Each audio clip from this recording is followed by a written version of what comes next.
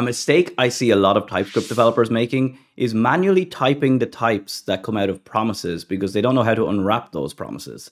And TypeScript gives us a couple of utilities that make this very easy. So I'm going to show you in this example where I was manually writing out a type for my getPublicEvents here, where I had an array of events that I wanted to use. So I'm lazy and I don't want to have to do this. So what I'm going to do is go into my public events function and share this little trick with you. There is a couple of utilities we use in here. So we're going to export a new type so that we can reuse it wherever we need to. And then we are going to use the first keyword, which is awaited.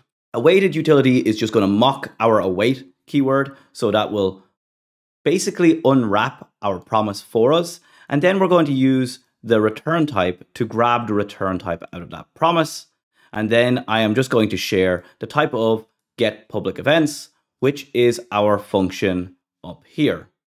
This altogether will give us this lovely type right here. And now I can just use this type wherever I need it, instead of manually typing up all the stuff like I was about to do before.